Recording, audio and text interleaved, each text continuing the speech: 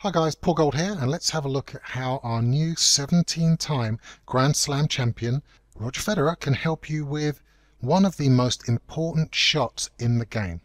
So what we're going to do is we're going to roll this clip forwards and have a look at it.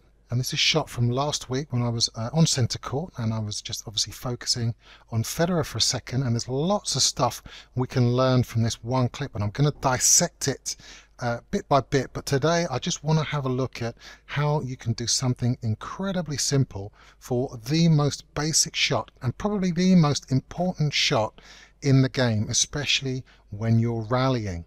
So good selection here of forehand and backhands, sliced and driven as well, single-handed backhands as we know. So what I want to do is, as Federer finishes this point off, is drill down and let's have a look at exactly what's behind the geometry and how you can use it. So one of the most basic shots you need to have in your game on a consistent basis is the cross-court shot. Now the trick here is when you want to be really consistent and keep the ball in a nice safe cross-court position, you hit the ball directly over the net strap. Now you do that for a couple of reasons. Obviously the net strap will be the lowest part of the net. Don't forget the net gets higher as it goes out towards the net posts. But also what will happen is you will get the ball into a much bigger area, meaning that you're more likely to keep the ball in. So let's have a look at how Federer does that. You can see he's played that return well away from the net strap there to hit it down the line. This inside out forehand is in a nice safe area, and this backhand slice is away from the net strap, but he's trying to bring it over to the sideline. Whereas this one, which is just a holding shot safely into the middle of the cross-court area, as this inside out forehand is there, he's not really trying to drive that one. Running forehand, because he's on the run, it's over the net strap to get it cross court, and again because he's on the run the other way, over the net strap to keep the ball safely in.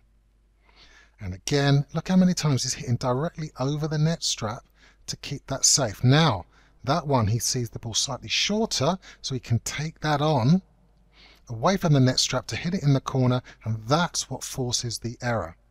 So to sum up, the very, very simple thing you need to be doing and thinking about is when you've got a safety shot, a rally shot, a shot that you're just trying to keep going, keep in play, and don't forget, hitting cross-court on a consistent basis is vital if you want to be successful.